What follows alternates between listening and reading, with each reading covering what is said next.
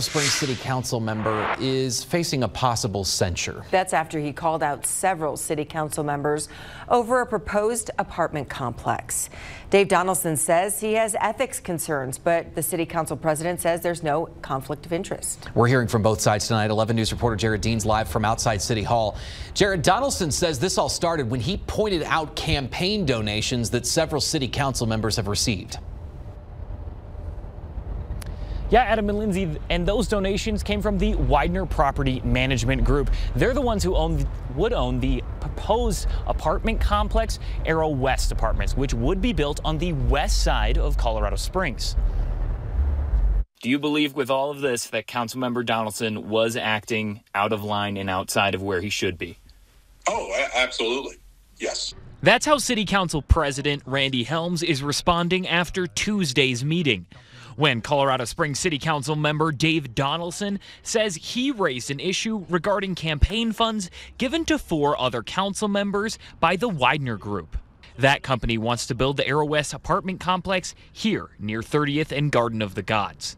Citizens are going to feel that the jury is stacked here. I'm just not going to put up with that.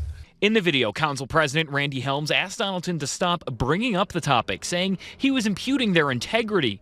In a news conference, Donaldson says he was speaking on behalf of voters. As the representative of District 1, I am not going to be told not to. If there are questions I think the citizens of District 1, the constituents would ask, if they had the information I have, I'm going to ask that question.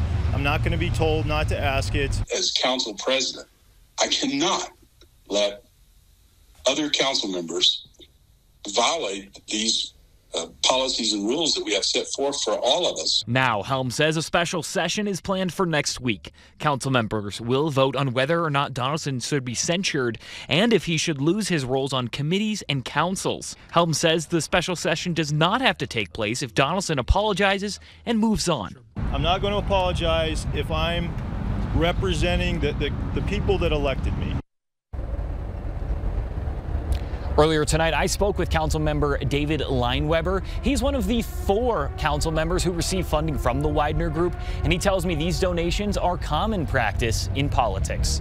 Live in Colorado Springs, Jared Dean, KKTV 11 News. And we'll continue to follow this and that meeting coming up on Tuesday. Jared, thanks.